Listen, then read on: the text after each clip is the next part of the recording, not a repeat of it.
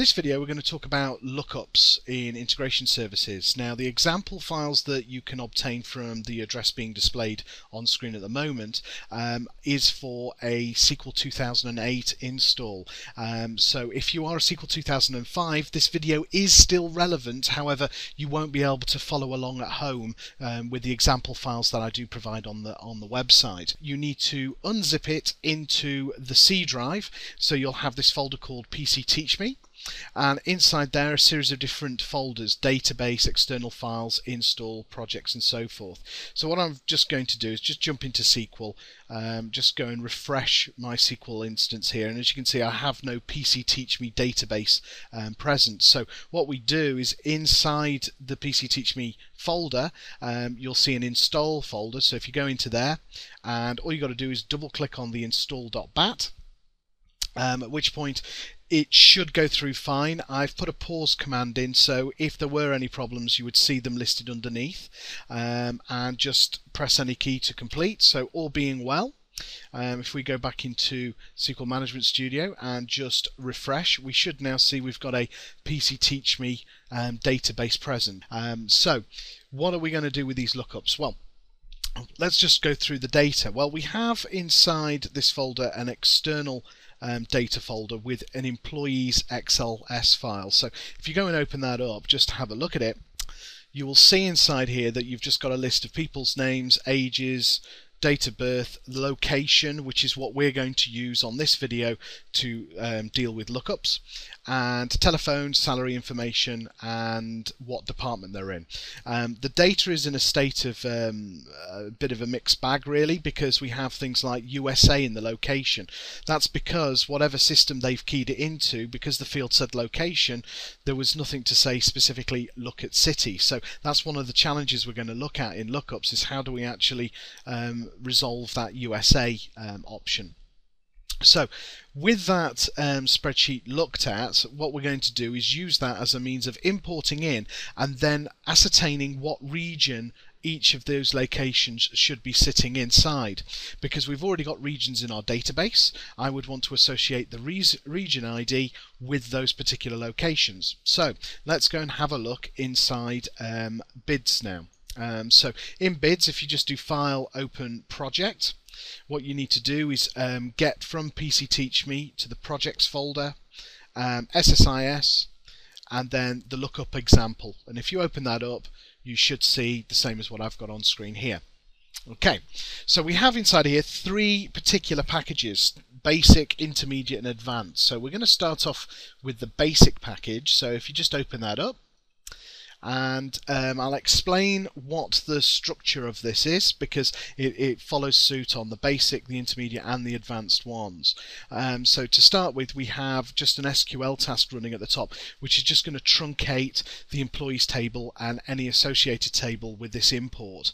It just means so that you can run it over and over again and you're not going to get more and more data. It's just going to clear it down, put the data in, so you can do trial and error with it.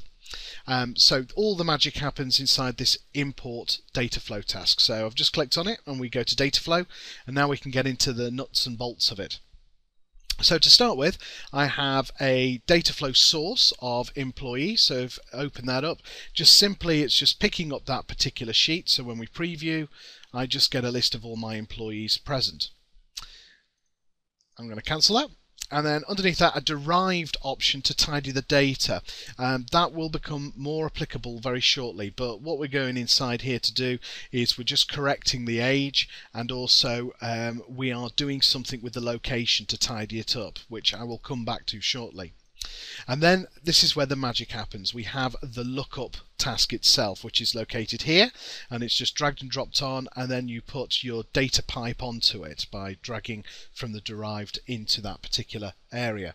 So if we open that up, slight difference between SQL 2005 and 2008 here. In all intents and purposes, the lookup functions the same, but there's some more goodies in 2008. Specifically, the cache mode is available in 2005, but not as well on its performance settings, but we do have full, partial, and no cache. So what does it mean? Well, full cache just means load everything that I want in my lookup table, and store it in memory, so therefore it doesn't have to hit the hard disk over and over again. So it all depends on what you're looking at. If you're looking at a series of regions, the data list is probably going to be quite small, and what I mean by quite small, it's going to be less than, say, 10,000 rows. If it's going to be a larger list that you're looking at, for example, you've got an invoice and you wanted to obtain the invoice ID, you could have millions of invoices. So in that case then a full cache is not a good option. You're better off using partial or no cache for that. So it all depends on how big the data you're going to refer to is. So in our case, because it's regions, I'm going to leave it on full cache. And underneath it asks what connection type. This is the new part in 2008.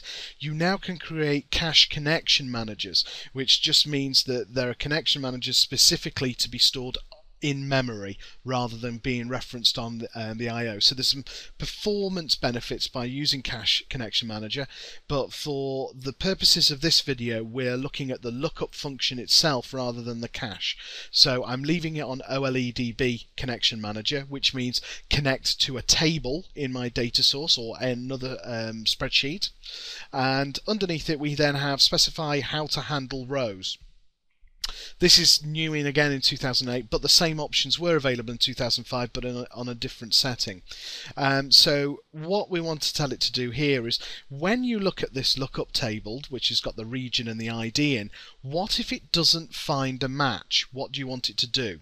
Well, you can have it on ignore failures. You can tell it to redirect rows to do something with those particular records, and we will be exploring that shortly. You can tell it to fail the component completely. Now by default, when you created in 2008, that is the option that's on. So that means that if you've got a particular region in your spreadsheet that is not in your lookup table, the whole package fails.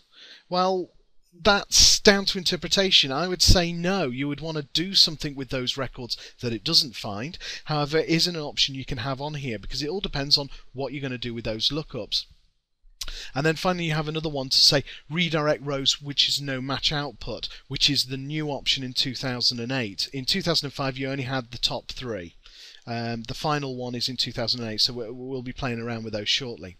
Now by default on this package it's on ignore failure. Now that is for a reason. We'll get onto that shortly. Let's go into the connection settings, and so we've told it what connection to go to, which is the database, and then look at the lookup region table to obtain the information. So if I just preview that, you'll see I've got a city of London, Birmingham, Sydney, Cape Town, etc., and an associated region. So when we're pulling the information in from the Excel file, it'll immediately obtain the region ID and plop it into the actual results. Now, in 2008, there's a little bit of a snag. I was playing around with this for quite some time until I figured it out.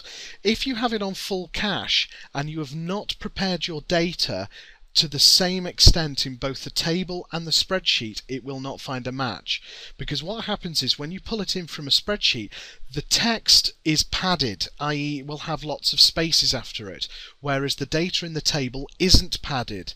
And because you've got padded versus unpadded, it doesn't match, which explains, if I just cancel out of this, back in the derived column, in location you can see I've made it uppercase and I've told it to trim the location field, which means that it will now be in the same state in both the spreadsheet as well as in the table. So back in here, our connection is just select the region and the city or the location. Let's go into the column section, and as you can see I have the location, and what I've done is I've dragged and dropped it across into the city field, because remember the city is what we're looking at here, which is London, Sydney, etc. And with that link across, we're then saying I want to display the region ID. So you could be wanting to return multiple values back on that particular lookup cache that you've got here. I just want the region ID. So if I OK that, and then finally let's just look at the destination output, you'll see that I have employees as the table selected, and within the mappings I'm telling it to also include the region ID. Right, so enough talking, let's just run it. So I'm going to just right click on the package and choose execute package. And all being well, there we go, it says it's completed. So let's go into the Management Studio now, and if you open up the file, which you've also downloaded in the zip, which is off the C drive, if you go to the PCTeachMe and scripts and lookup example and select statement, and then just run the top line, which is the DBO employees. Now what you should find now is it's actually done the match between the region and the location. Fantastic! However, you will notice there are sections where it hasn't found a match, specifically this USA one, because let's face it, USA is a country, not a city. So we need to do something extra with it. Now what I want you to do is just play around with this, and if necessary, in the database, start adding additional things into the lookup region table, because the lookup region table here, you can just add whatever you want in and add more to the spreadsheet if you want. Have a play around with it until you're comfortable with the lookup. Now what we're going to do now is we're going to move on to the intermediate lookup to explain the differences. So I'm going to close down the basic lookup, go to intermediate. Again, we've got the truncate. Let's go into the import employees. So we've got the same two options at the top, but you'll now notice that I've now got an extra option going off to the side, which is the lookup error rows. So what am I doing differently? Well, let's have a look in here. So I'm telling it to redirect rows to the error output. So other than that, everything else is exactly the same. So what are we doing? Well, I'm telling it to go over to here, and if I open this up, you'll see that I'm telling it to go to a table called error region lookups. So let's run this and see what happens. So I'm going to again right click, execute the package, and off it goes, and all being well it should work. But you'll notice that I've now got 4 rows on the pipe going to this particular error list. So let's just stop the execution of that, go into your Management Studio, and if we go to the errors region lookup, these are the records in the employees table that weren't able to be matched. Now have a look at employees. You'll find now that you will not have any nulls on the region ID, because what I've done is with the lookup is I've told it to take those records which aren't found in the lookup and put them somewhere else. So this gives you the scope and control to actually say, okay, what do I do with these records now? Now you may want to do it in a separate data flow task, or you may want to do it in the same data flow task, which is what the final option is. So let's just go into here and go to the advanced lookup, and we just pop into the data flow. Again, exactly the same, but you'll notice now that I've got another lookup happening. Now what is going on? Well, I'm telling it to do the same thing as before, look for the region. If it doesn't find the region, I then tell it to do another lookup, the common errors list, the lookup common errors region, because I know very commonly people type in USA into that box, so therefore I already know what the correct region should be. So going back into the package again, let's have a look. You'll see that we've got if I double click on that, I'm telling it again to redirect errors, but let's have a look at the connection details and preview, and all it's doing is it's bringing back the region ID and USA as I've just shown you. But on the columns option, I'm telling it again to look at the location and look at the common errors area instead, then provide the region ID. And then what we've then got is, if the lookup is successful, it will then merge the information, union the information with the correct records from the lookup, and then put them to the destination. Or if there are still problems, they get spat out into that common region errors option again.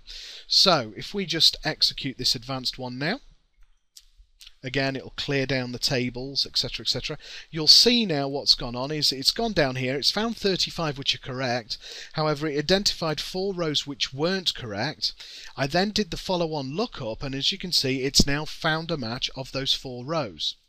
So that sort of explains very quickly what a lookup does, and hopefully has given you the options to proceed further with it. So with all that discussed, if you go and start amending the Excel file as well as the lookups, have a play around with the advanced one and see what you can get up to. So thanks for watching, and I hope it's been informative.